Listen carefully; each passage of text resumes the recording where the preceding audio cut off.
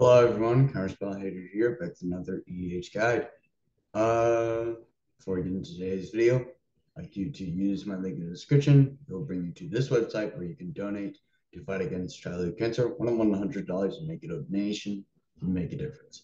With that said, like and share this video along with other videos found on my channel with other people. Subscribe, might as well. Thank you to the 97 of you who are subscribed. Looking for that 100, so keep it going. Make a comment, make an EDH request. I'll get to everyone's request in chronological order, of course. And hit the notification bell that way you don't miss another one of my videos. With that said, let's get into this commander guide. So we kind of ran out of Fire X. All will be one cards, at least for now. So we have some secret there stuff to look at for. I've chosen Zethi, Arcane Blademaster. One generic white and blue for a legendary human soldier, 3/3 with multi-kicker. When Zethi Arcane Blademaster enters the battlefield, exile up to X target instant cards from your graveyard, where X is the number of times Zethi was kicked. Put a kick counter on each of them. Whenever Zethi attacks, copy each exiled card you own with the kick counter on it. You may cast the copies. All right. So this is an instance deck, so we've got some ways to get mana, of course.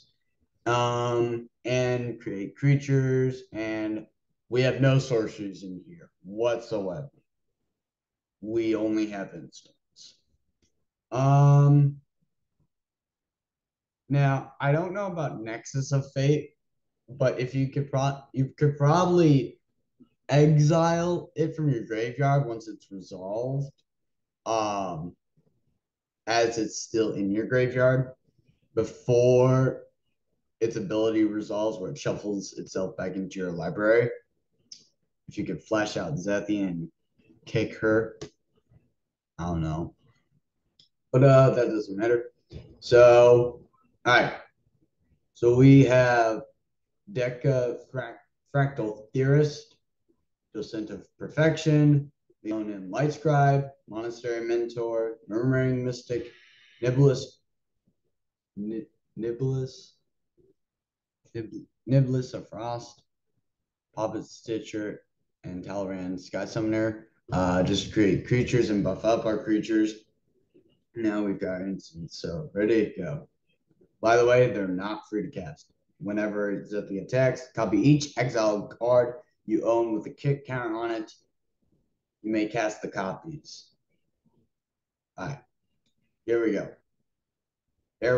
Aerial Maneuver, Achroma's Will, Astral Blast, Awe Strike, Blade Banish, Blessed Alliance, Bluster Squall, Brain Freeze, Call the Coppercuts, Disenchant, Divine Deflection, Drowning Dreams, Emergency Powers, Factor Fiction, Fateful Absence, Heliod's Intervention, Icy Blast, Into the Royal, Cabaret Takedown, Aya's Onslaught, Light of Hope, Path to Exile, 1. Polymorphous Jest, Pop Quiz, Rally for the Throne, Razor Barrier, Secure the Waste, Show of Confidence, Silence, Spare from Evil, Storm of Forms, Supplant Form, Swords to Plowshares, Test of Faith, Twin Cast. Then we have Aether Flux Reservoir as a win condition, Astronaut's Altar and Doubling Cube for mana, and Primal Amulet to reduce the casting cost of our instants. No sorceries, of course. And when it flips over, it becomes a land that can add mana. And when that mana is used to cast an insert sorcery spell, that spell is copied, and we may choose new targets for the copy. So really nice. Then we have Metalgeric Summonings and Swarm Intelligence to copy our instance and also create more creatures. Then we have 51 lands, including modal double-faced cards, but just 50 lands if we're not including that. So we got Mystic Sanctuary, Windbrisk Heights, 24 planes and 24 islands. Here's our 13 tokens. Nines. We have 9 spells with a mana value of 1, 2 perms with mana value of 2, 13 spells with a mana value of 2, 4 perms with mana value of 3, 7 perms with mana value, 7 spells with mana value of 3, 5 perms with mana value of 4, 4 spells with mana value of 4, 3 perms with mana value of 5, 1 spell with mana value of 6, 1 permanent with a mana value of 7, and 1 spell with a mana value of 7.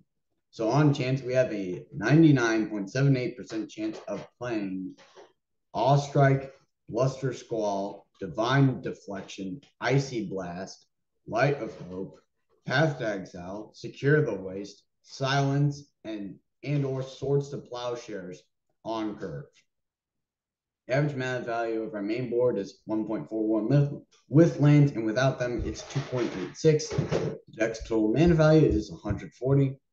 Here is mana production statistics, of course. Average number of lands in opening hand, 3.61, because technically we have 51 lands if we're including the modal double face card.